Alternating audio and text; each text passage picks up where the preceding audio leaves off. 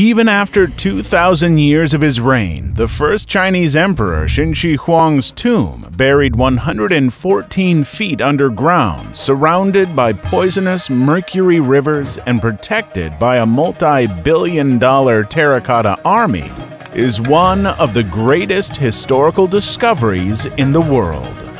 Let's explore the final resting place of Qin Shi Huang and discover what could be buried within the emperor's mysterious mausoleum. In 1974, farmers in the Lingtong district of Xiang worked to dig a well, uncovered ceramic warrior figurines, which led to the discovery of the tomb of the first emperor of China.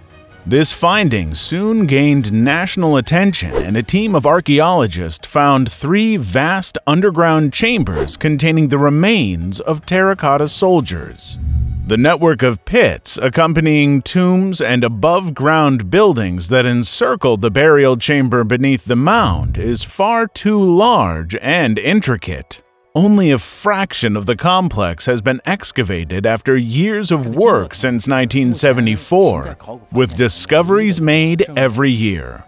The mausoleum of Qin Shi Huang is a massive burial complex that encompasses 4 square miles and is centered on a mound. Earlier, this mound only was thought to be the burial site of Qin Shi Huang. But archaeologists didn't expect this to be huge until the discovery of the army pits under the farms. Out of the total 4 pits discovered that make up the hidden underground city, 3 of them consisted of warriors of Qin Shi Huang. These army pits were located around 0.75 kilometers away from the mausoleum. Thousands of warriors were discovered within, along with wooden chariots and clay horses. Each of the soldiers had uniquely designed armor, hairstyles, and headdresses to depict the difference between the ranks of the soldiers and their functions in the army. It had it all, ranging from archers to infantrymen to charioteers. The display of such a big army symbolizes Qin Shi Huang's military strength. It seemed like an entire garrison of terracotta warriors was set up to guard the tomb of China's first emperor. The statues of warriors were between 5.5 feet to 6.4 feet in size. These clay figurines were perfectly crafted and showed every detail of their clothing, and remnants of their original paint were still visible. This was only a minor section of what turned out to be the first emperor's vast burial complex. The first pit is the largest of all and is about the size of 2 football fields. This chamber includes chariots and the infantry of 6,000 soldiers and 50 chariots in total. Due to the historical significance, each terracotta soldier is worth around $3.5 million. That equates to $21 billion. Amazing, right? That's not all. The second pit is also half the size of the first one and consists of other army units. As compared to the first one, there are more chariots than infantry, along with cavalry and crossbowmen. The third pit is the smallest and consists of 68 soldiers, 4 horses, 1 chariot, and dozens of weapons. In addition to the terracotta army, around 100 chariots, 40 horses, and 150 army of 6,000 soldiers, roughly estimates to be around $45 to $50 billion. Among them were 2 bronze chariots that were exact replicas of the Qin Shi Huang's real-life vehicles. One has a canopy while the other has a closed compartment. Both vehicles are built of bronze and accurately imitate every component of a wooden chariot. A person holding a crossbow rides the chariot with the canopy. The second chariot features a closed compartment with windows and a slanting roof. The compartment's bronze walls still have elaborate cloud and lozenge designs painted on them.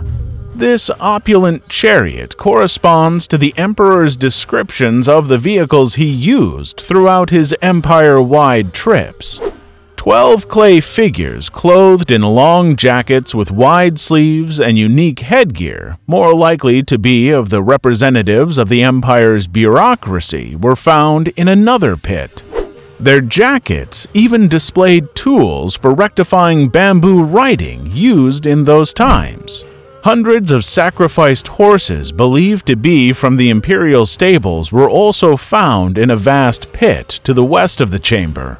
Other exotic species of deer and birds believed to be from the emperor's zoo were also found in smaller pits nearby, preserved in porcelain caskets. Soldiers were placed to guard the animal carcasses. According to historians, it was a tradition of sacrificing horses for the burial of kings and elite members of the royal family in China.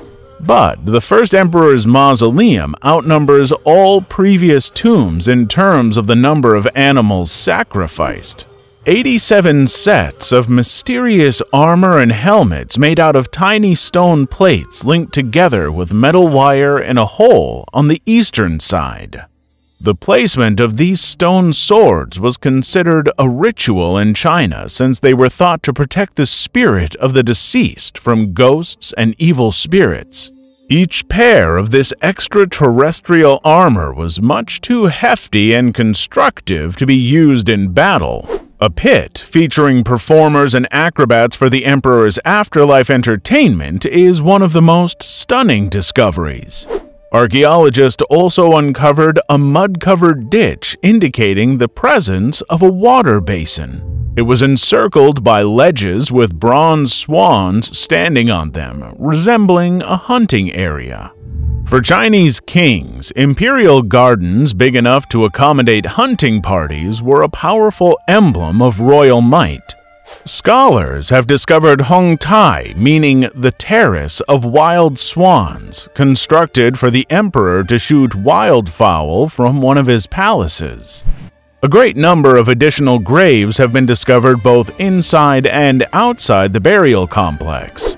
The graves within the courtyard, even though not yet uncovered, might be those of the first emperor's concubines and close relatives. According to written records, some preferred to die with their emperor, while others were forced to. Meanwhile, many hundred more modest burials containing the bones of the convicts and laborers compelled to work on the tomb have been discovered. Small ceramic remains in some of these graves show the name, place, rank, or nature of their punishment in the case of the prisoners. Incision scars on bones discovered in these graves show harsh physical treatment given to the prisoners. Even corpses of women and children were discovered, indicating that the entire family had been punished for the wrongdoing of one person. A huge number of bones of the workmen show the immense number of human labor used to build this majestic grave of Qin Shi Huang. Thousands of coins were found in the excavation. One of these rare silver coins was sold at auction in 2011 for over $334,000. Finally, the tomb of Qin Shi Huang, the first Chinese emperor, has become one of the greatest mysteries of all time. The burial complex, which comprised the mound, was surrounded by two above-ground walls. The walls were once 10 meters thick and were pierced by colossal gates that no longer exist. However, the marks of those gates can still be seen. The burial mound is on the southern side of the structure. There was a complex of ritual buildings in the above-ground area where sacrifices and rituals for the deceased emperor were performed. The main tomb chamber of Qin Shi Huang has not yet been excavated, owing to concerns about the preservation of its contents during excavation. Archaeologists have been able to identify the location and size of the burial chamber using scientific surveying methods such as magnetic anomaly surveying. It was discovered that subterranean walls of brick and tamped earth surround the tomb chamber to protect it from being flooded by the high water table. This tomb chamber incarnates huge curiosity among historians. No details of these have been found yet except in the writings of Sima Xiang, the first Chinese historian. According to Sima Xiang, it is a miraculous creation that features multiple rivers of mercury flowing inside the tomb area. Moreover, the tomb is full of precious and rare treasures. To safeguard these treasures from intruders, traps of hidden arrows have been installed. Whoever tries to lift the treasure, multiple arrows automatically shoot.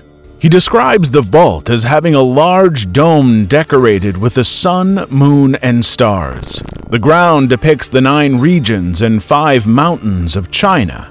The construction of the vast tomb took 38 years and the labor of hundreds of thousands of convicts. After the completion of the construction of this magnificent tomb, the mound was covered with grass and trees. What did Emperor Qin Shi Huang accomplish during his reign to earn such a complicated burial? The Qin Shi Huang's economy was organized to create an agricultural-based militarized society to enhance the power and wealth of its ruler. Qin Shi Huang conquered neighboring Chinese territories and was the first to unify China. To establish his might, he even abolished all currency except his own during his reign. He also undertook epic construction projects like the Terracotta Army Complex, road systems, and even the Great Wall of China. Well, we cannot find records of the emperor's exact wealth during his reign, but the wealth of his dynasty can be easily mapped through the construction of the Great Wall. It's 21,000 kilometers long, and the construction cost was roughly around $95 billion. Archaeologists are hesitant to enter the tomb because of the mercury levels. According to soil samples taken near the tomb, which show exceptionally high levels of mercury pollution, doing so would be extremely risky. The soil samples from the remote area were tested and an average of 30 parts per billion of mercury was found, whereas the soil samples near the tomb chamber had mercury levels ranging from 250 parts per billion to 1,500 parts per billion. All these mysteries make the tomb of Qin Shi Huang one of the greatest mysteries of modern times. Chinese rulers have been burying bronze ritual items, ceremonial musical instruments, and chariots with sacrificial horses since the early Bronze Age. All of these objects had become well-known emblems of a monarchy. Even before the unification of the first emperor, kings began to prepare their tombs in the form of chambers or even a palatial building. But nothing compares to the first emperor's tomb. Previous rulers only took their prized weapons, ceremonial utensils, and horses to the afterlife. But the first emperor recreated a complete replica of his kingdom, including stables and garrisons, and populated them with terracotta figures. Hope you enjoyed uncovering the secret tomb of China's first emperor, Qin Shi Huang. Share it with your history fanatic friends who would love watching these videos. Subscribe to our channel and click the bell icon so that you don't miss such interesting videos.